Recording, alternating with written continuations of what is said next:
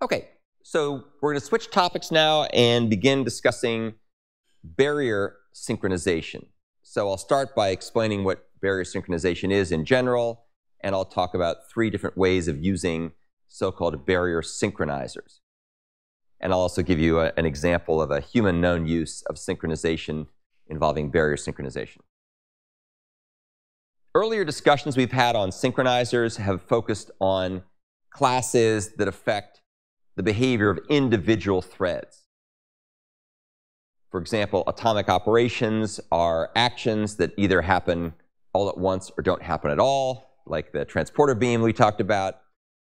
Mutual exclusion synchronizers allowed concurrent access and updates to shared mutable data without incurring race conditions. So it allowed you to have threads take turns accessing critical sections, typically one at a time.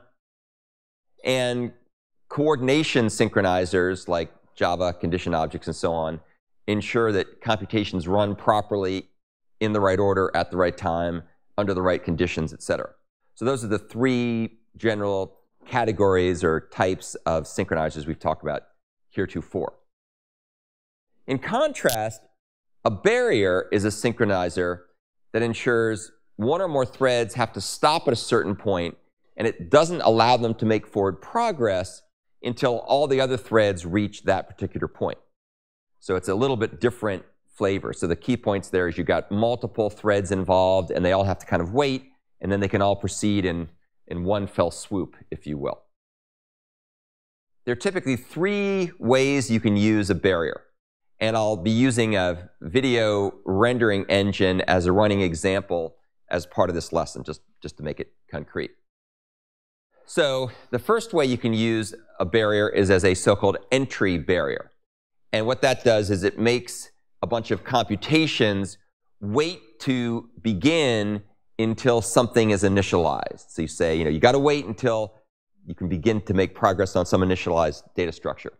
So using our video rendering engine as an example, you might have a main thread spawn a bunch of worker threads, and then the main thread performs some time-consuming initializations of data structures, and the worker threads have to defer doing any work until the main thread tells them it's possible for them to make progress.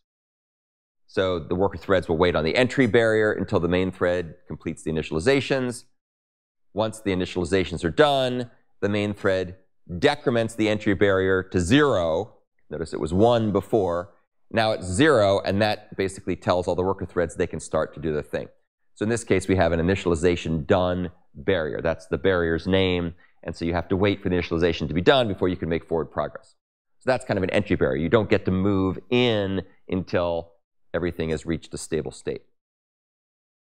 There's also something called an exit barrier, and what that could be used for is to not allow a thread to keep working until a bunch of other threads have finished what they're doing. So in other words, the thread can't exit until the other threads are done. Going back to our example, the main thread, after it initializes the data structures and sets the worker threads in motion, it will then wait on an exit barrier, which I've called M conversion done barrier, until all the worker threads are finished. So it starts out, initializes stuff, lets all the threads run, then it waits until all the threads are finished, and as each thread finishes, it decrements the count by 1, saying I'm done, and then when it's finished, the exit barrier count equals 0, and that's an indication the main thread can then continue to do its thing. So that's an exit barrier. And then the third form, which is sort of a variant of the other 2, but has a certain little twist added to it, is a cyclic barrier. And that's where a group of threads all have to wait for each other to reach a certain point before they can advance on to the next phase, the next cycle.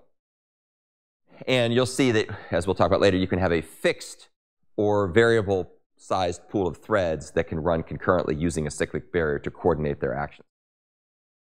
At the end of each cycle, the threads can decide if they want to continue or not, and we'll talk about how that works shortly.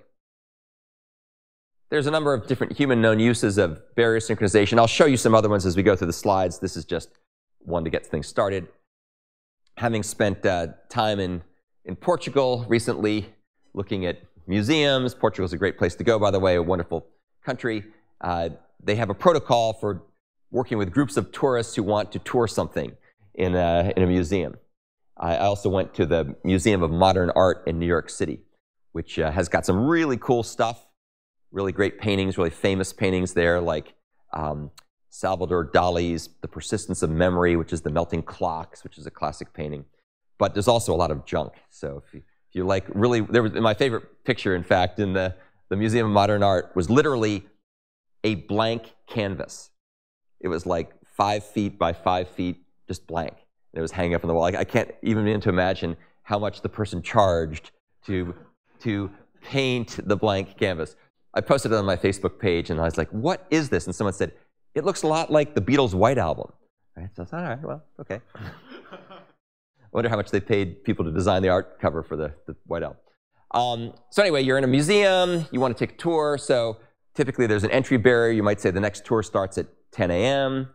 And so basically you have to wait as a group until 10 a.m. arrives, and then you can go en masse to start the tour. So that's kind of an entry barrier. If you show up at 9:30, you just have to wait until 10 o'clock when the tour starts or the museum opens. So that's an entry barrier. Likewise, I think I've talked about this before, you don't let the museum shut down until the last tourist leaves, so you keep track of that by some kind of counter. So that would be an exit barrier.